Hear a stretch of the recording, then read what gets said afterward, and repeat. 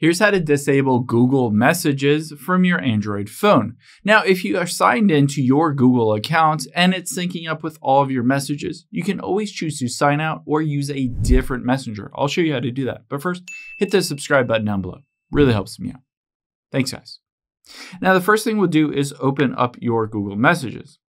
Now, once you're on here, you'll be able to see at the very top right is the profile picture. So just tap on that profile picture.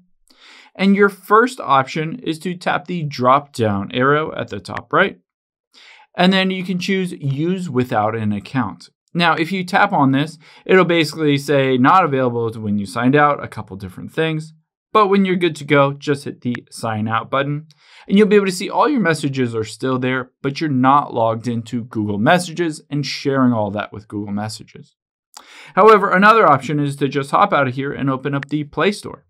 And you can use other messengers or messaging apps as well. So tap on search and you can just search for messages. Now you can see the first one is the Samsung Messenger or Samsung Messages app, Google Messages, Messenger, WhatsApp, a bunch of different ones, a bunch of different other options as well, Messenger texting. You can see Signal as an option, so you can always go to a different messaging app that is just not associated with Google whatsoever. I hope this helps. If it did, hit the like button down below and leave a comment if you still have any questions. Thanks, guys.